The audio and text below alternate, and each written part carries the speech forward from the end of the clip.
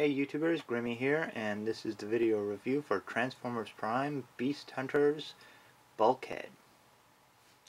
And as you can see, Bulkhead's sporting a bit of a new look, a super armored up version of his regular truck mode. And his new Dragon Grinder weapon, which does spin a little bit. We'll just take that off real quick, if I can.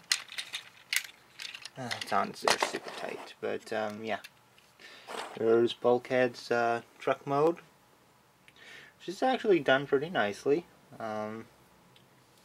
Has that marbleized plastic effect to give it that scorched look. Got actually on both the green and the orange plastic, which is pretty nice.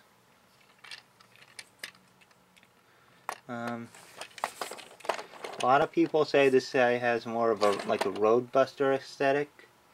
I can kind of see that on the vehicle mode, but really he just reminds me of Brawn. And I've heard Mr. TF Prime say the same thing, so I'm not the only one apparently.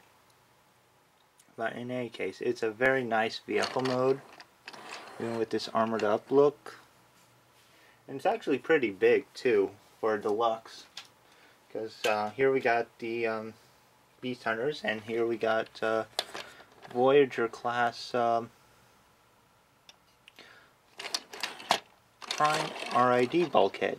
As you can see, they're actually pretty close together in size. I mean, they actually have the same length to them.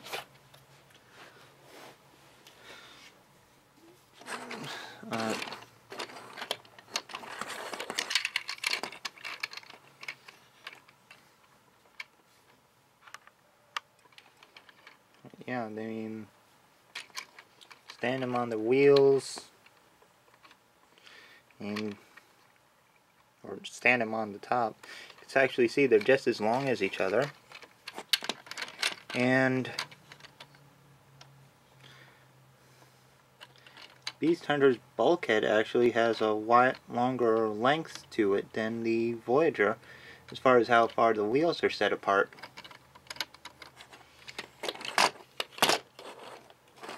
Yeah, but otherwise, same truck, few different aesthetic changes, but yeah, still very nice.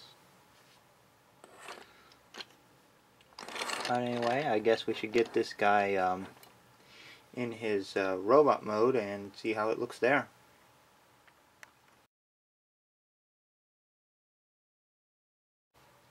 Okay, now we got Bulkhead in robot mode, and yeah, he's looking pretty good. Definitely a big difference between him and his standard appearance. They really went all out for him. Giving this new look, new head, and the what looks like a smiley face is actually the visor. And those blue bits are actually horns, not eyes. Yeah, a lot of people have been already saying he's got a smiley face, or Rocketeer face, or however you want to call it. But yeah, the big single blue thing at the bottom, like in the middle, is the actual visor for him. Which I guess, okay.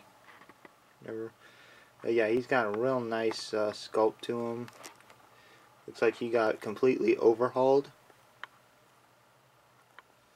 The chest bit is nice because it kind of resembles animated Bulkhead,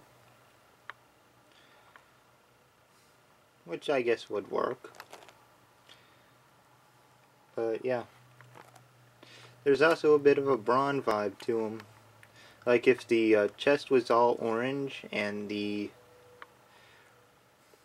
wrists were silver, this would be a classics Brawn. Easy. Like it still could be. But for yeah, let's take a look. Got Brawn here, and Bulkhead. You can see that there's definitely some resemblance here, especially with the hood cover. That goes well with the way the Brawn's head bit is. Well, yeah, if you did the entire chest area is orange, yeah, this would be a easy Brawn. But anyway, for another comparison, we'll put him with RID Bulkhead.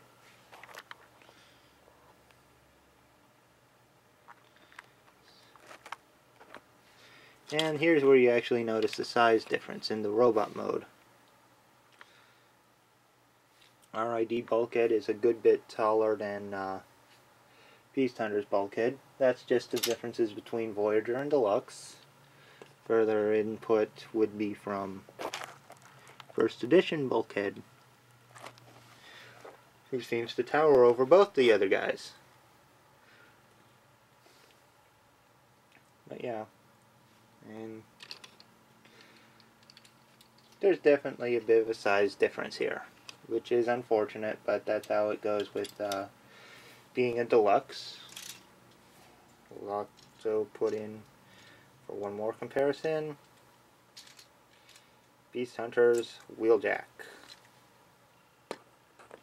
May as well have the two records together, right? If I can get Jackie to stand and in frame.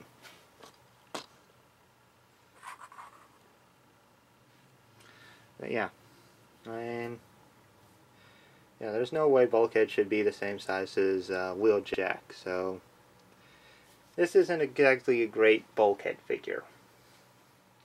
I mean, it's a good figure, just not really good for Bulkhead.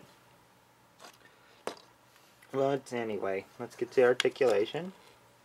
We got a ball jointed head, which will have up and down and left and right movement. Really stiff though. You got ball jointed shoulders, swivels at the bicep, bends at the elbow, little hinge action at the wrist, no wrist swivel unfortunately, so he's got those curling iron hands, which is a shame. Nothing at the waist, ball jointed hips, swivels at the thighs, and knee hinges, really tight knee hinges, and some ball jointed toesies.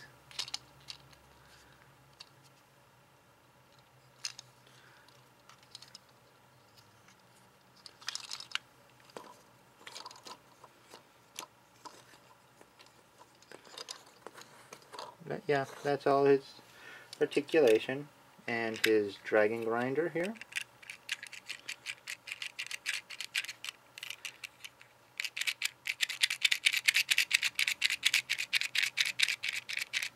Doesn't really show well, but it does spin a little bit, but not a whole lot.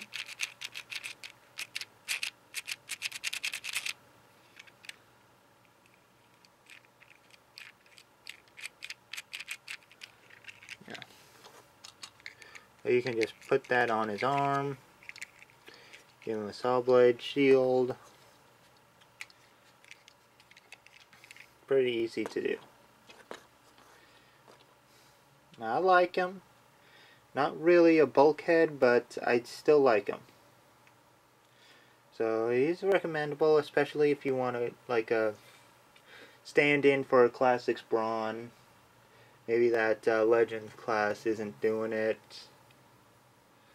This is a good stand-in.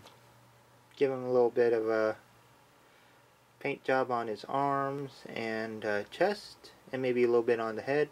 You got a pretty good Brawn. But anyway, hope you guys have enjoyed the review. Feel free to comment, subscribe, the whole bit, and I'll see you next time. Bye.